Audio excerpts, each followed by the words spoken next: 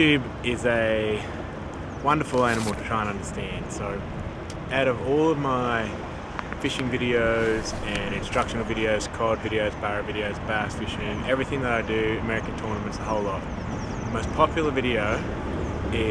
popular topic on my channel is my videos with Kevin Van Dam, which speaks for itself. But second, which you wouldn't believe, well, I struggle to believe, is my JL audio stuff. And we usually only dabble a little bit in his system. We talk about some of the new speakers, the lighting, the networking, whatever. So today, we've decided we'll go through the whole setup in his boat, show us why this system is so good and why it's so popular on my YouTube channel. So we're in the boat with Kenny. Hello. So Kenny, I'm not sure whether it is your audio system that makes these videos popular or if it's actually you. I hope it's me. So, but this really won't find out because both of you are in it again, the audio system and yourself. Yeah, yeah. So we're going to run through the whole system, top to bottom, inside and out, learn everything about this JL audio system. But well, you know the main thing, Dean, you got to be able to hear the music when you're driving the boat still. 100%.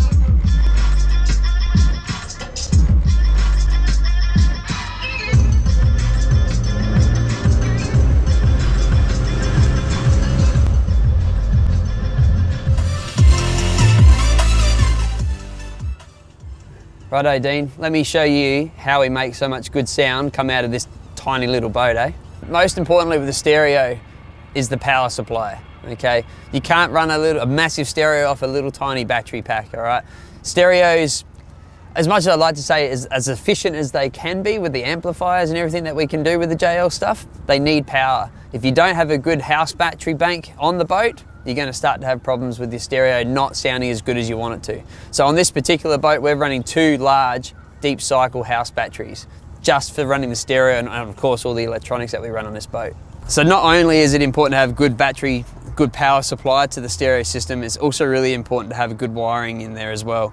Don't just run cheap 2-core automotive power cable. It's not designed, it's not going to work as good as proper actual speaker wire, okay? And on a boat, obviously use the tin stuff. So JL do offer a full range of RCA cables, the speaker cables, a really simple do-it-yourself amplifier wiring kit. So all the lugs and everything you put on there, so you know which ones go to the battery, you know which end goes to the amplifier.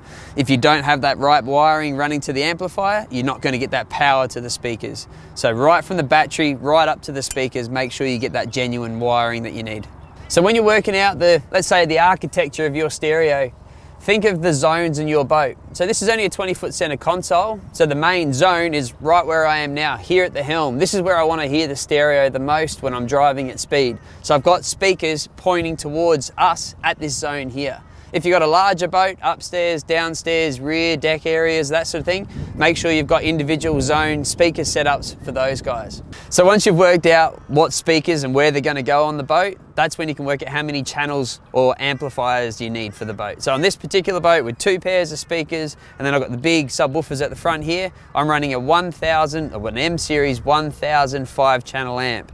So 1 pair of channels for the back, 1 pair of channels here on the side, and then the last channel goes to the subwoofers to make those things really kick. High-end noise as well. Okay, you need a jet ski while you're... Start again.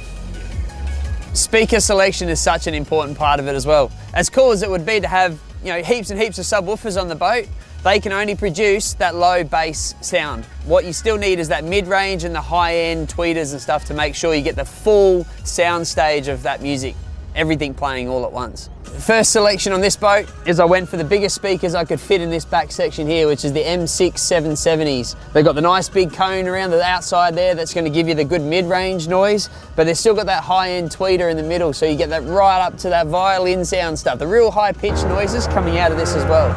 But remember, it's only 7.7 inch. You can't produce the noise that an 8 inch or a 10 inch subwoofer can do. So that was a good starting point. Oh, and importantly, they are pointing towards us at the helm, so we can hear it while we're driving. So then we moved up to the side here. Now, these were the biggest ones I could fit into the side of the boat. Obviously, remember how much depth you've got. You don't want your speaker hanging outside the back. It is waterproof from the back, but won't look too nice. These are the 8.8s M6s, okay? So they've still got a bigger cone area for the low end and mid-range sound, and it's still got the really nice big high-end tweeter in the middle of it. Did you know our tweeters are actually made out of silk in these things? It's amazing. These two M6 10 IB subwoofers running up the front here, running in parallel off the 5th channel on the actual 1000 watt amp. These two units pointing back at us when we're driving along is what makes the difference. I can have the music even at a middle volume and still hear that bass while we're driving along. If you've got a boat with 4 pairs of little speakers on there, you might be able to hear that high-end treble when you're driving, but you won't hear that bass. And then when you stop, the speakers are just screaming at you because there is no low-end stuff. So you need a subwoofer in your boat.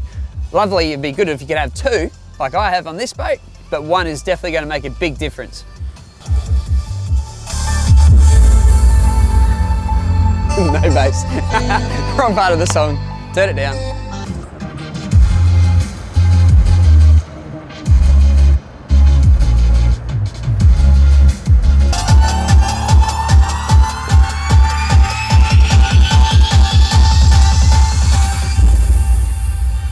Yeah, have a look.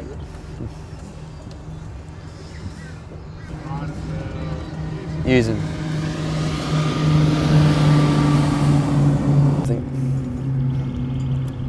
Then you got to work out where you're going to control it all from, yeah? On this particular boat, we've got the MM100 Black Edition, so it's the Media Master JL head unit. It's got 4-channel output on the back of it. Also, MMA2000, so we've got it hooked up to the Lowrance screens on this boat, so you can control the volume from any of the screens on this boat. So with this MM100, we've got various source inputs, of course, so AM, FM radio, you've got Sirius if you're in the US, not here in Australia. USB, that's how we're running the music today for the video, so USB sticks are simply plugged into the back of the unit, and then of course you've got Bluetooth and an auxiliary input as well. So as I was mentioning, the MMA2000 side of it, the advantage of it is up here at the front of the boat when I'm away fishing and everyone down the back might not like my song and they try to turn it down, I can simply turn it back up.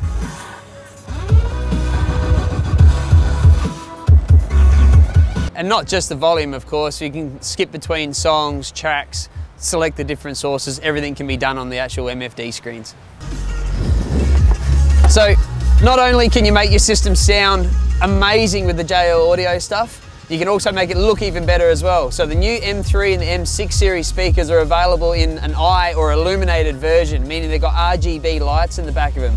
So not only does it sound really cool when you're at the campsite at the end of the day, all drinking around the boat, having a good chinwag about all the fish you've caught or the water skiing that you've been doing, you can sit there and actually have these like a disco in the background flashing away. Really fun. Righto, Dean, I've told you about how good this system is. You've heard it yourself, but how about we go listen to it? And I've actually snuck a couple of rods in the boat, so we'll go for a sneaky lunchtime fish. Sounds good to me. I think our work here is done. Ew.